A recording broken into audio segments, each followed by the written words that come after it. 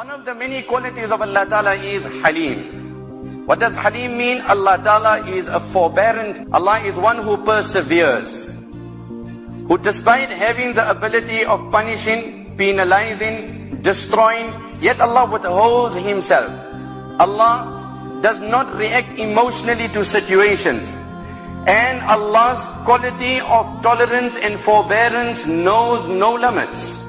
Allah's tolerance, Allah's forbearance allowed the statements of Nadar ibn Harith that, O Muhammad sallallahu alaihi wasallam, if you claim to be the true prophet, we are openly violating what you say, as you have warned us that Allah is capable of sending down the sky to collapse on us.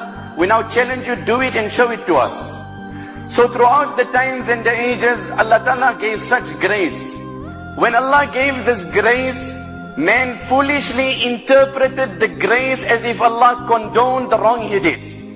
Well, we're doing what we're doing. I don't see any change in my life. I see no tragedies. I see no catastrophes. I see no setback. I doubt that the Almighty has a problem with what I do.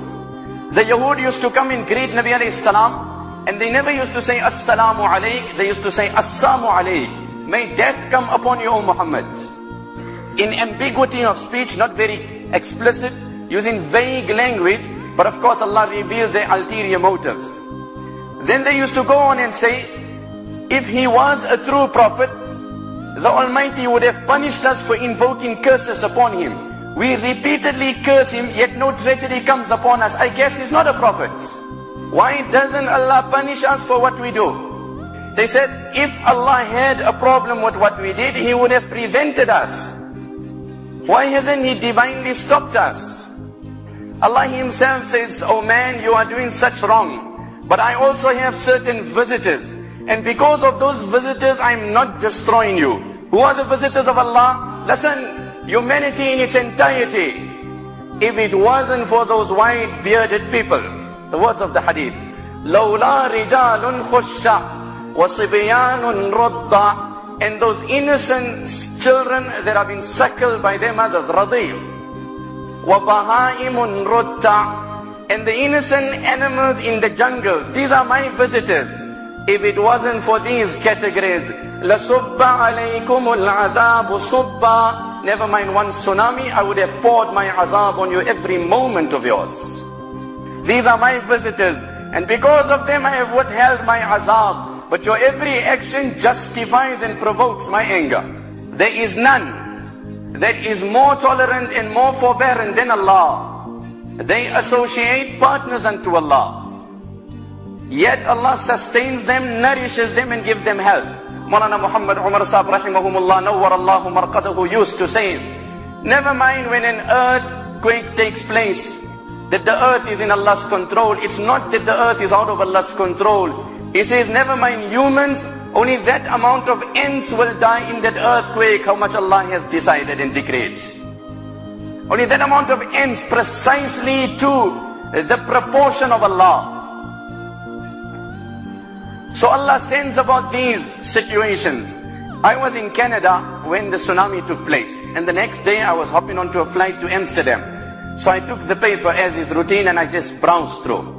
I read an article, I guess it featured across the globe, and it took the front page of every newspaper, an article, and there was a woman whose words were reflected, and these were the words that she said, God, we did you nothing, why did you do this to us?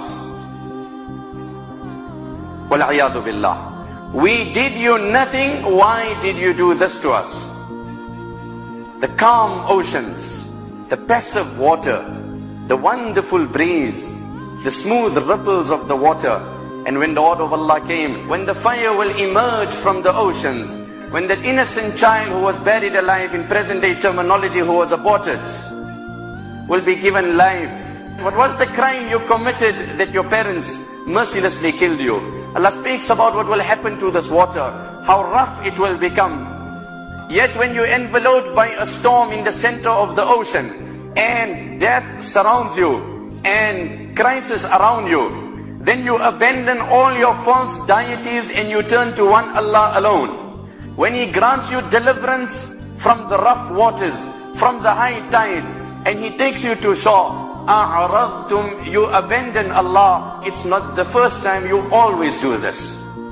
One brother said, now when I was in Cape Town, he says, I went for my holiday and I was at the ocean, and when this thing happened, I realized it, and from that day onwards, I caught my ears, I will never go back to the waters. Do you think you're only in His control when you're in the water? Don't you know this land also belongs to Him?